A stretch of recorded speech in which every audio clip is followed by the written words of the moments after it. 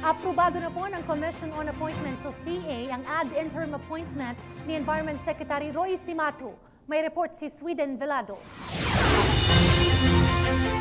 Si Roy Cimatu ang bagong talagang kalihim ng Department of Environment and Natural Resources matapos suportahan ng Commission on Appointments ang kanyang kumpirmasyon. Lumusot sa CA si Cimatu 4 na buwan matapos palitan si dating Environment Secretary Gina Lopez na bigong makakuha ng sapat na boto mula CA. Nang maupo sa pwesto, ipinanukala ni Cimatu na bawiin ang ban sa open pit mining pero tiniyak niya na aayusin at mahigpit na ipatutupad ang mga regulasyon sa pagmimina. Ilang senador ang nagpahayag ng suporta kay Cimatu.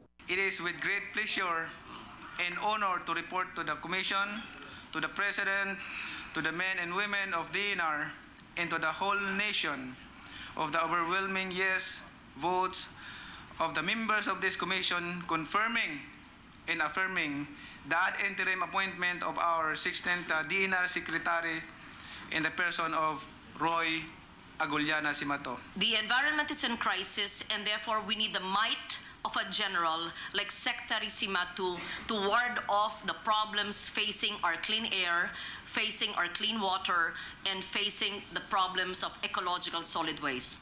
I believe that with the current challenges being faced by the department, it is imperative that we install a strategist that has integrity with no, I'd like to add this, Mr. President, with no hint of corruption in his public service record. Nagpasalamat naman si Cimatu, dating Chief of Staff ng Armed Forces of the Philippines, sa nakuhang unanimous vote mula CA.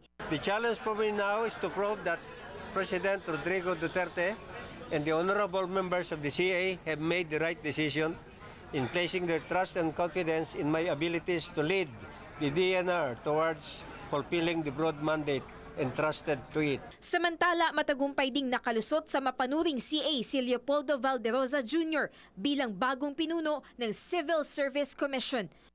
As Commissioner of the Civil Service Commission for a term expiring on February 2, 2020 is hereby approved.